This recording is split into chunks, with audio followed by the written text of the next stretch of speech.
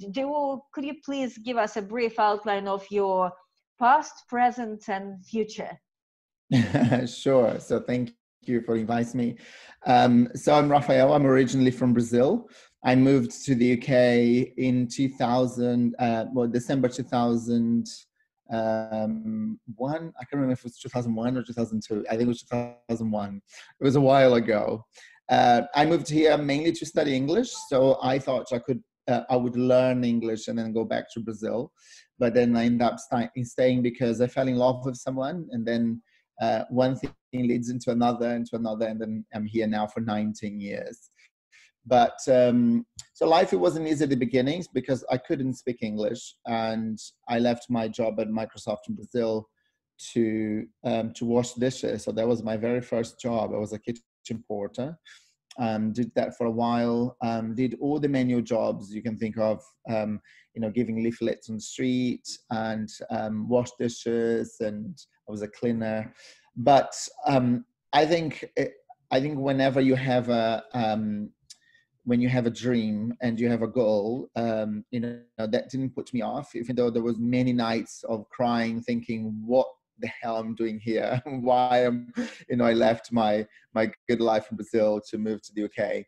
So fast forward, my first opportunity to become an entrepreneur was when my flatmates were moving out, and I decided that I was going to keep the house and then rent out to the other rooms so I could save money on the rent.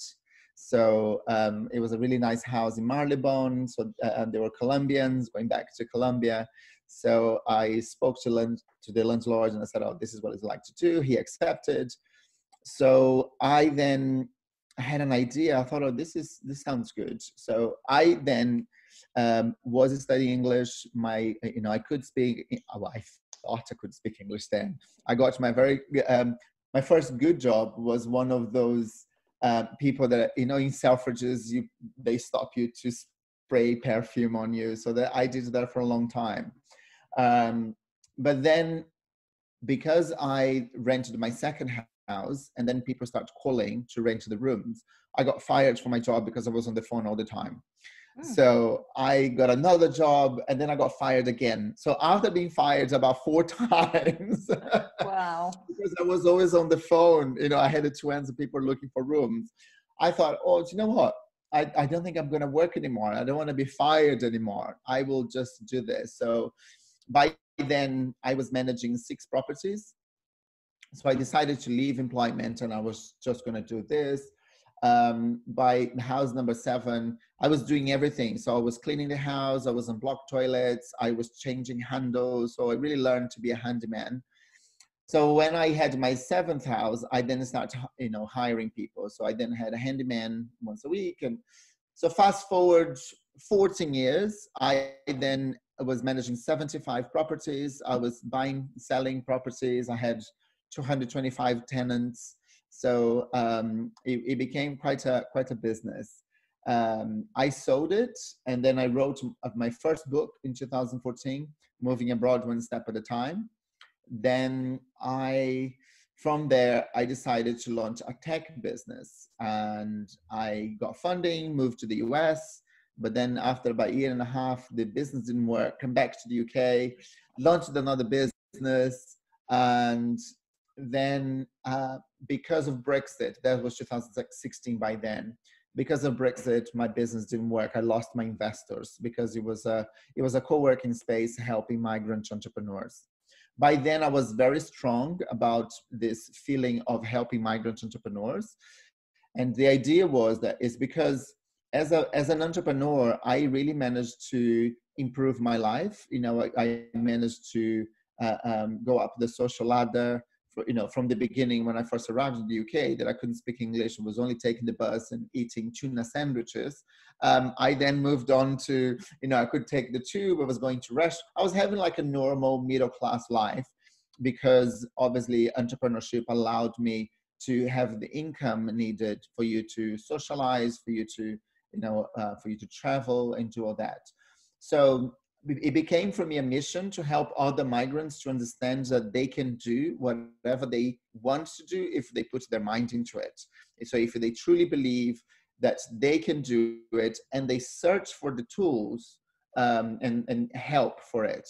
So I run hundreds of free events, giving people inspiration, giving tools, teaching them how to do things, how you improve your profile, how do you write, how do you get published in the media. And one of the things that I really learned is that the media can really help raise your profile. So when I decided to do my MBA in 2016, it was a personal achievement. I started 4 different degrees and I didn't finish. So I thought, okay, this time I will do it. And then these days that are MBAs, that if you have enough work experience as a manager or as an entrepreneur, you don't need to have a degree. So I then completed my MBA because obviously, you know, I've had my business for 10 years. I had 15 employees. So I knew exactly how to manage, and you needed to have that kind of experience to be able to do the MBA that I did. And it was brilliant.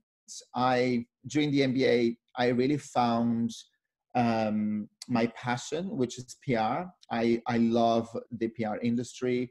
I love the feeling that gives when one of my clients is featured in the media, you know, that sense of pride, of achievement. Now you see your knowledge and your expertise in Forbes or the BBC, or, you know, it's fantastic. So so I created a platform called Guided PR. And we use artificial intelligence to connect journalists with small business owners. And the way that it works is the business owners create a profile and say what the expertise they have. And then when a journalist is writing a story and needs someone to interview, the journalist will add in the platform a request. So let's say David is writing for Forbes and he's writing about new spices that can help people lose weight after the lockdown. So he will put that request in the platform. Yeah, I know because I'm one of them. I need this. So then the platform will look for nutritionists, for doctors, dietitians, and send the profile to the journalist, also with the comments. So if the comments are good, then the journalist use the comments. So my client gets featured in the media and the journalist gets the comments completely free of charge. It's been a great experience. So I've had over almost 700 features in the BBC, Financial Times, what else? The Sun, the Daily Mail, Virgin TV, Capital Radio. You know, the list goes on. Quite a good variety of different channels. Yes.